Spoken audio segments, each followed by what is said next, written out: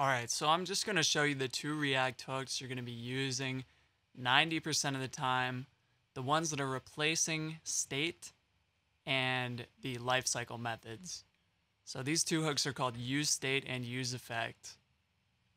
And it's pretty crazy because these replace pretty much everything we were using before with the class components. Okay, so first thing I'm going to do is create a component called title in a new file. Oops. Now I need to import React, and I need to create a functional component called title, and then we want to return some JSX. Title. Alright, last thing I need to do is actually render this in my app, and there we go. Our text is appearing. So this is a standard functional component. We know how these work, so let's write the hook without wasting any time. useState, like I said, is one of the two you're going to be using the most, and let me just write it out and then explain it.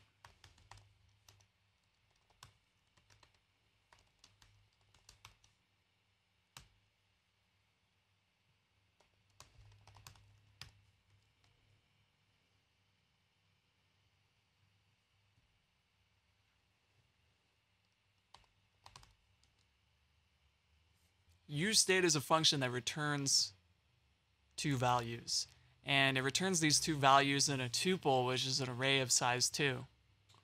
Okay, so useState takes this one argument, which is the initial value of our state, and in this case my title, and it's throwing that initial value in the first variable, title. Okay, following so far?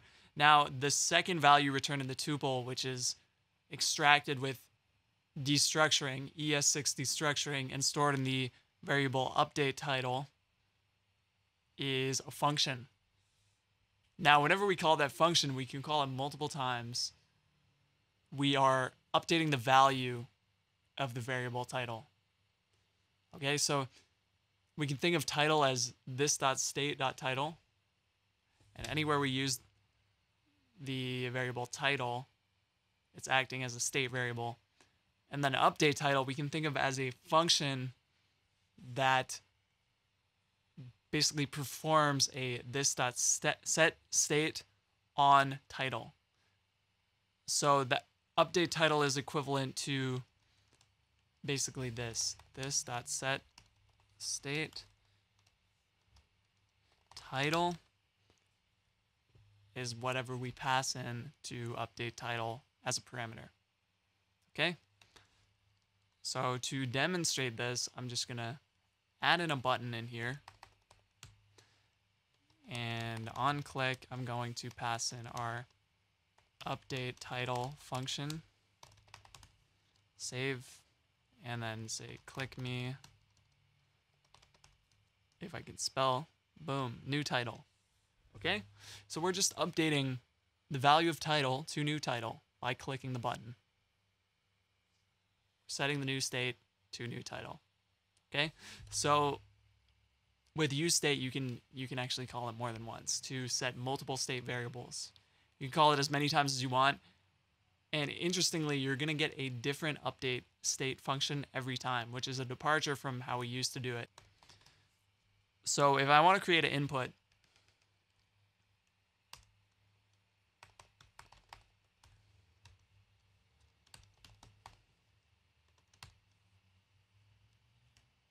and let's just put in a, let's do a H3 here. Now we want to store the current value of our input here, and then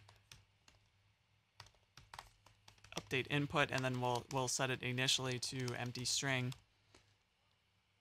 And let's let's do value equals input value, and then on change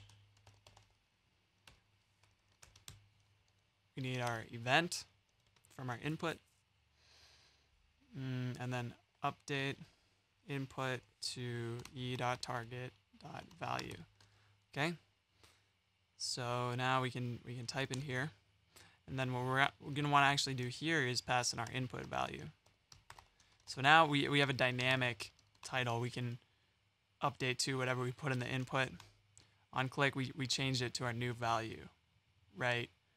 So every time we type in the input, on change function is being called. That's being stored in input value, right? And then we click the button. It's taking the input value variable, passing it into update title, and setting title. Now, let's say instead of updating the title, we want to add to a list. Okay, so let's do const list update list equals use state. Wow, use state empty list, empty array, and let's map our list here. List.map item. Just because we're good React developers, we want to do an index that we can use as the key. We'll return a div key equals I div, and then map out the value of item. Then we close this, and since we have an empty list, it's gonna be nothing so far. Now, instead of updating the title, when we click the button, let's update list. And now we're no longer gonna use the update title value. That's fine. Instead, we're gonna add to our list. And I made a small mistake because we can't just add to update list the way we would add to changing a string. We have to take all the values from the old list and pass in the new value that is stored in input value. And the way we're going to do this is with ES6 syntax. We're spreading in our old list, which could be empty, or it could not be empty. We're spreading in all the values of our old list, and then we're appending a new input value to the end.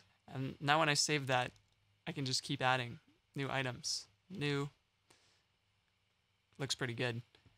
And let's just say I also want to clear my value when I call this function from my input value. Let's do this. Boom. Update input blank. And this should work like a charm. C, D, E. Okay. We've spent long enough on use state. Let's look at use effect, which is pretty straightforward. We'll import it the same way. Use effect. Now, we call use effect slightly differently, where we just kind of put it in the body of our function, and will automatically be run when the function, or rather, component mounts. So, use effect actually takes two arguments. The first is a function. You could call it a callback, I guess, but it might only run once. And then the second argument is an array, which can be an empty array. So let's just demonstrate this by logging out what our effect runs. And what we can expect, let's get rid of this. Update title is assigned a value never used. Let's just do this then. Well, we don't need it. Throw it away. Okay.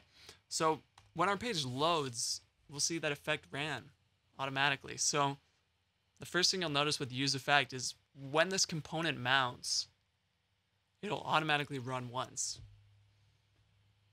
Okay, so the first argument is a function that will run one or more times, at least once when the page loads up.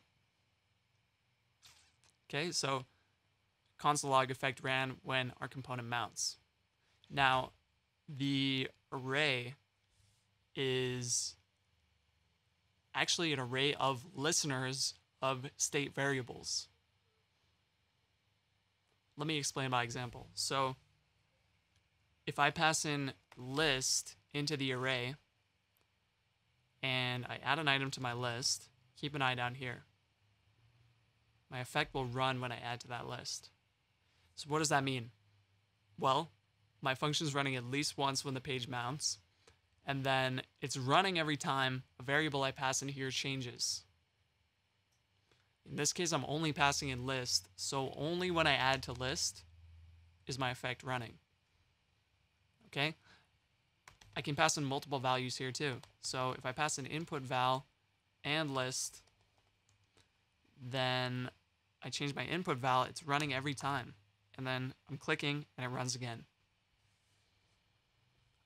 So you can see this is actually kind of powerful because not only can I listen on one effect multiple times, which is basically a component update function that is running only conditionally on a single state variable, but I can also do multiple use effects in case I want different component update functions for different state variables.